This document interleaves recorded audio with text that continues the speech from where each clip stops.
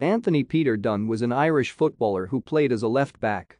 Born in Dublin, he began his career with youth side Stella Maris before signing for Drumcondra-based Shelbourne, with whom he won the FAI Cup in his second year in the senior team in 1960. That year, he moved to England to play for Manchester United, for whom he made more than 500 appearances in 13 years, winning the First Division in 1965 and 1967, the FA Cup in 1963, and the European Cup in 1968.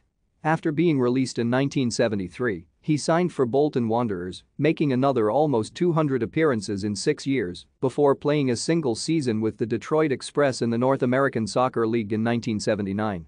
Dunne won 33 caps for the Republic of Ireland between 1962 and 1975 and was named Irish Footballer of the Year in 1969. After retiring, he had a brief spell as manager of Norwegian club Steinkjer FK in 1982-83.